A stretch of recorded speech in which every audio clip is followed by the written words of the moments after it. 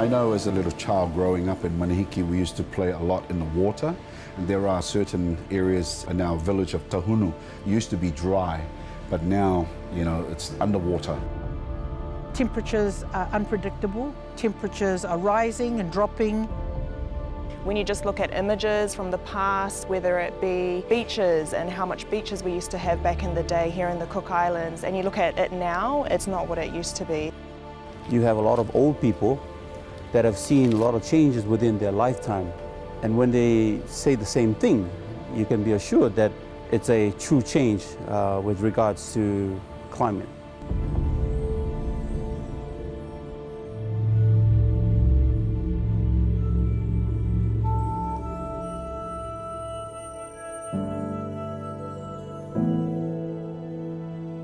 Manihiki is about 4 hours away from Rarotonga by plane. It really doesn't have 4 seasons or 2 seasons, it just has 1 season where right throughout the year it's very, very hot.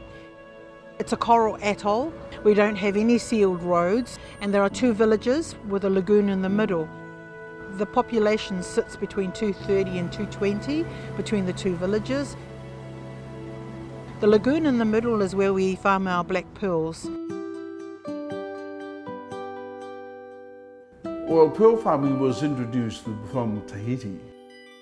In the 80s, pearl farming got established at Manihiki and was introduced also to other lagoons in the northern group like Penryn and Rakahanga.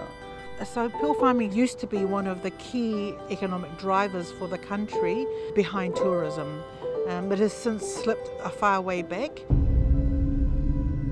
For the Cook Islands in particular, especially in our northern groups, we have a lot of low-lying atolls and they're the first to really experience the impacts of climate change with sea level rise. Droughts are getting worse these days, more intensified, and of course our storms that we're experiencing too are on the rise and increasing. We have an increase of coral bleaching. When coral reefs stress, they die. And you can think of climate change as the bully in the background, intensifying those periods of drought, those periods of wet, and also the intensity of the cyclones. We had the worst cyclone in our history in Manihiki in '97, and that wiped out the pearl farming infrastructure. The decline in the pearl industry started from then because some people didn't start up again. Now, if a similar cyclone strike Manihiki, I don't think the industry can recover from that. With climate change, we're also experiencing warmer waters, and these warmer waters will affect the growth of a pearl and the different seasons that they're used to in terms of farming. In the 80s and 90s, you were able to work on your oysters virtually year-round. In recent years, because of high temperatures in the lagoon, we've had nearly up to 6 months where we couldn't work our oysters. And that's a huge impact on our production.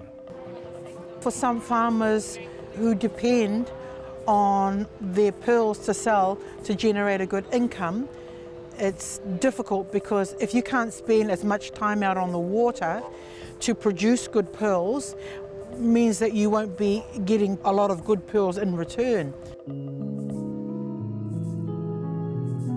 So as we speak today, I think it's only a handful of us left, Manihikans, that are farming in Manihiki. You know, we'd love to see more of our people to go back, because I believe the pearl industry is a vital industry that needs to bring our community back to the island. Otherwise, there's nothing to go back for. I think the challenge that we are facing today is more the awareness side of things. It is important that we reconnect our people to the environment so that they appreciate the environment, because we, small island nations, are at the forefront of the impacts of climate change.